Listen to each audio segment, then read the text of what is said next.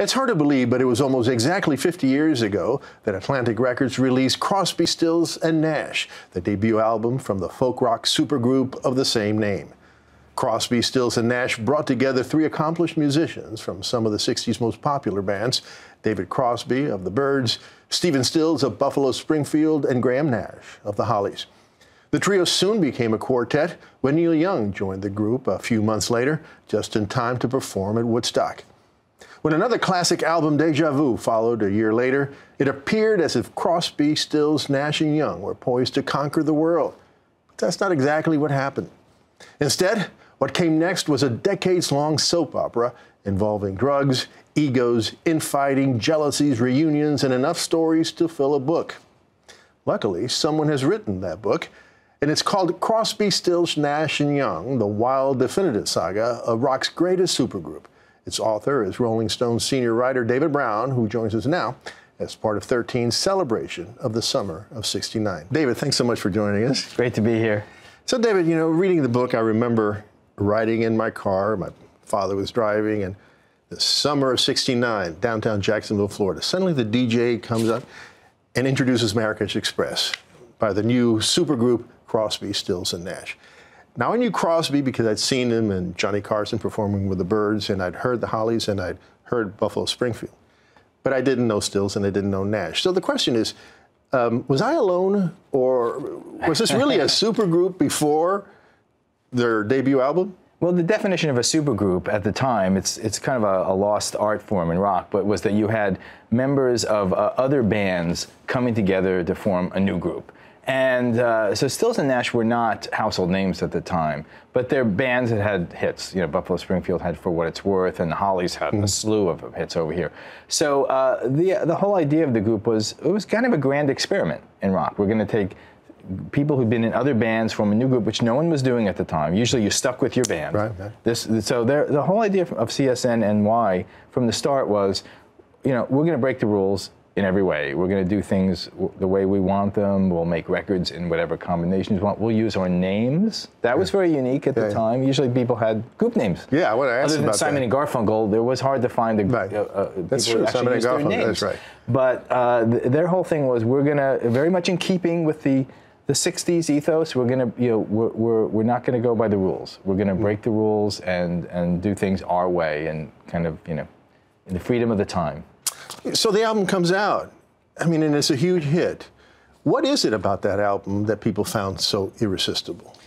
Well, first of all, you have to start with the music. The songs, which we all know to this day, have endured, whether it's Sweet Judy Blue Eyes, Wooden Ships, Marrakesh Express, Helplessly Hoping. I mean, people are covering these songs. Brandi Carlile just recently covered one of these songs. You know, so the songwriting was really strong.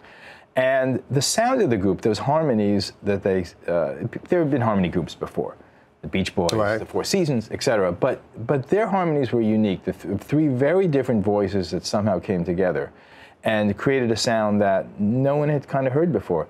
But more importantly, it was the context of the times. You're talking about the spring, summer of '69. The country had been through the assassinations of Martin Luther King, Bobby Kennedy, the Democratic Convention in '68, Nixon, Vietnam. And here was a record that just exuded a certain beauty and joy and in those harmonies, and a sort of optimistic feel. Right. To some degree, they reflected the times. To some degree, they were a relief of the times. They were kind of a relief. And even when they sang about the times on that album, like Long Time Gone, which was written and recorded initially by Crosby just a few days after Bobby Kennedy's death, even a song like that, it wasn't escapist, but it also said, you know, we're addressing times, but we can handle it, we can kind of deal with it and get beyond it. So as you said, you know, these guys never really gave this band a name, right? As you say, it's more like sounds more like a law firm than it does a rock group. And they did it just to have a certain degree of freedom, to feel like they had a certain degree of freedom? It was a statement, basically, to say, look, we're a group now. We might not always be a group. We might want to make records on our own. You're talking about guys who had pretty strong egos to going into it. Yeah, we'll talk about all that. I mean, we're talking about a group that before they hired Neil, they were in search of other backup musicians. And they approached people like Steve Winwood and George Harrison. So, you know, as you said, these voices were perfect harmony. It was like the perfect balance, right? Exactly. All the critics said so at the time. So the album comes out, and what do they do right after the album comes out? They mess with that balance and bring in Neil Young. Why? It was kind of a mutually agreed upon decision in some way, mutually beneficial one, I should say, in that C.S.N. didn't have a full band back. They needed some extra musicians behind them, and hence them approaching people like Steve Winwood, who turned them down. And Neil, even though he's an iconic rock figure now, we have to remember that back then, his own career after being in Buffalo Springfield had gotten off to a rocky commercial start. Yeah. Great music, album like everybody knows, This Is Nowhere, Cinnamon Girl, Down by the River, not a big hit album at all. And so, his profile was, he was struggling in terms of that aspect. And he knew going into it that joining up with this newly established supergroup and having his name added on the end would help him a lot in terms of his public profile. They needed another backup musician. Their record company kind of egged them into it, like, come on, have Neil join, that'll be a good thing. So they all just said, okay, let's try it out, and let's hold our breath and see how it's going to go. Now, so the subtitle of the book is The Wild Definitive Saga of Rock's Greatest Supergroup. Now, supergroup of right. Specifically defined. But I wonder, where would you put them in the pantheon of bands, of rock bands? Well, I think they're up there for sure. It's one of the reasons I wrote the book. I felt that in some ways they're underappreciated. It's kind of a strange term to use for them, given their legendary status. But when you do think of the great bands, Beatles, Stones, Grateful Dead, whatever, C.S.N. don't always come to mind automatically. And I think it's because they've had such a fractured history.